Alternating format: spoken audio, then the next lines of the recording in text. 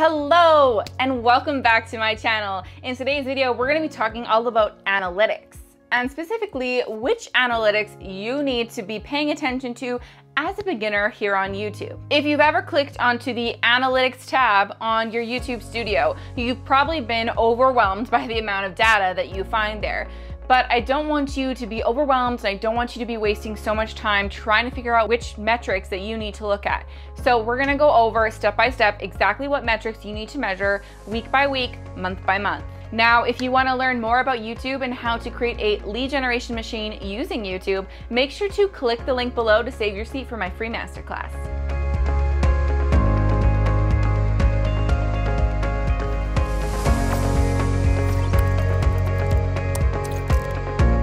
So who am I? Well, my name is Melissa Mitchell, and I am the owner of Wonderment Creative and the creator of the Video Lead Machine method, which is my signature method you'll learn in the masterclass below. So enough about me, let's get into this video. Now, before I get started, I do want to mention that these metrics are not ordered in the order of importance by any means. So take that with a grain of salt. These are all important metrics. Also, these are metrics that I look at on a monthly basis at minimum. There are some of these metrics as we go through them that I will mention that you might want to look at a video basis. So however often you decide you want to post videos, whether that's once a week, once every 2 weeks, once a month, whatever you decide, you'll want to be watching some of these metrics on a per video basis. So if that's once a week, you want to be going back and looking at some of them once a week. Okay, so the first one is watch time. And this is probably one of the most important metrics on YouTube. I like to say that watch time equals wealth on YouTube. Why? Because it's one of the most important metrics that YouTube actually looks at when it comes to your channel. If you have high watch time and high audience retention, which we're going to talk about next, YouTube will actually push you up higher in their search algorithm. Now, watch time is just as it sounds. It's the amount of time people watch your video for. So you want to look at this metric in two different ways. The first time is your watch time as a channel whole. So how many hours have people been watching videos on your channel in total? And then you also want to be looking at the watch time on a per video basis, because this is going to show you which of your videos are performing the best, which of your videos are captivating people the most. For example, if you have an 8-minute video and people are only watching 2 minutes of it, versus you have another 10-minute video and people are watching 8 minutes of that 10-minute video, you know that that second one, that one where they're watching 8 minutes, is doing better than the other one. And then you can start to put your scientist code on, and you can really start to analyze why that video is doing better than the other one. Was it because of your title? Was it because of the information itself? Was it because of how you presented the material, right? You're gonna wanna put your scientist code on and really understand the difference. But if you don't know that data, it's gonna be very hard for you to understand and make any changes, okay? So that's the first metric, is your watch time on a channel basis and per video basis, okay? The second one is audience retention, and audience retention and watch time really go hand in hand, okay? So I'm gonna explain them to you. Audience retention basically means how long someone is staying on your video for. So it kind of goes back to that first example where I said, you know, if it's a 10-minute video and people have watched 8 minutes of it, how long have they retained on that video, right? If they've watched 8 minutes of a 10-minute video, they've watched 80%. So your audience retention is 80% on that video.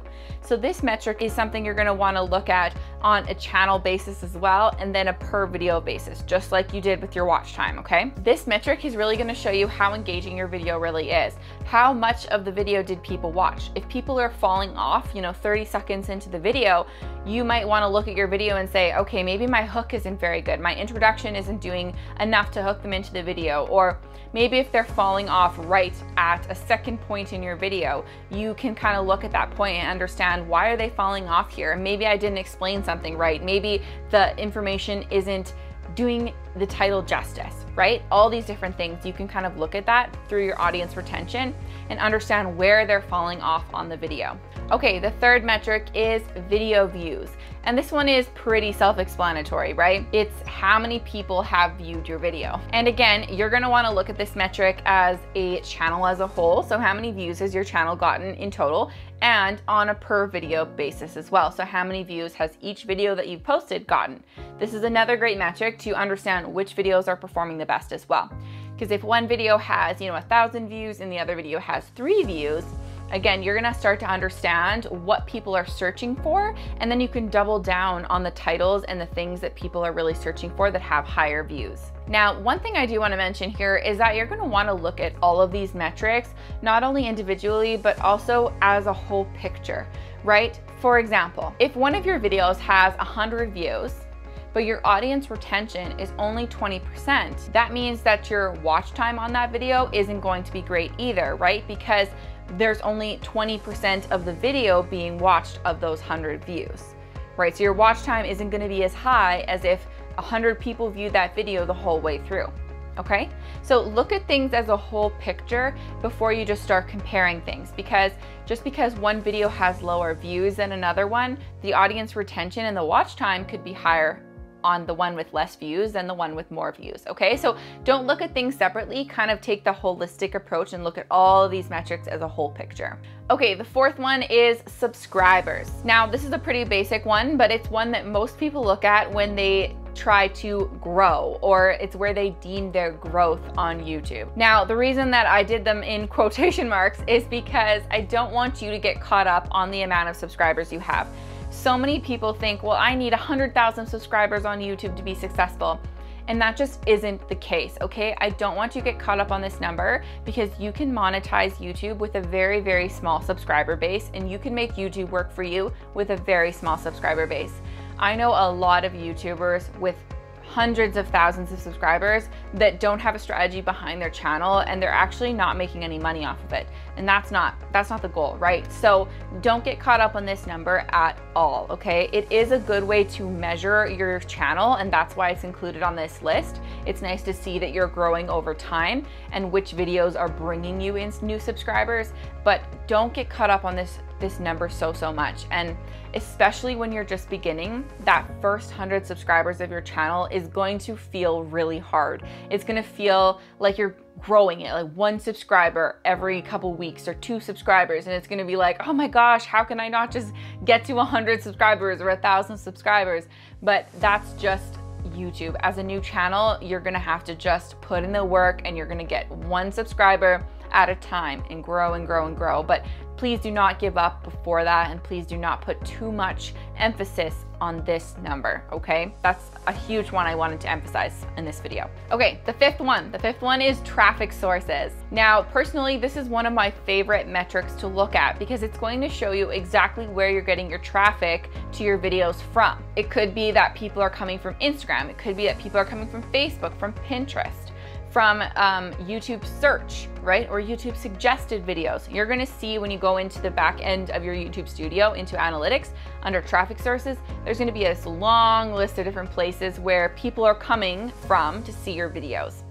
And this could be due to a lot of things, right? If you're posting your videos on Facebook, or if you're posting a post on Instagram and then directing people to go back to YouTube to watch, that could be the reason that you're getting people back to your YouTube channel that way.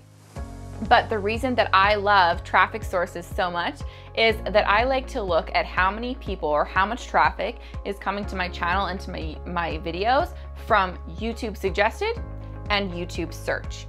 Why these two things? Well, because these two things are where the power of YouTube really comes into play. If these two numbers are high, this means that I've done my job correctly, and that my keywords that I'm trying to rank for are doing well, and that YouTube is actually suggesting my videos for these keywords.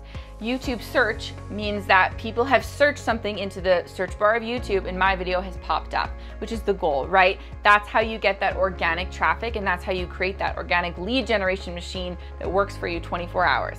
So if you have a YouTube channel already, I challenge you to go in and check this metric and comment below and let me know what is your highest traffic source. Okay, the last metric that I want you to look at is your click-through rate. This metric basically means how many people saw your video in search, right? They searched for something in the search bar, your video popped up.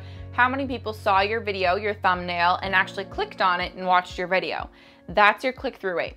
And this is a really important metric to look at as well, because it's telling you how good your thumbnail is, how good your title is. Are people actually enticed to want to click on it, right? Because when you're searching something in YouTube, you have a long list of videos to choose from, right?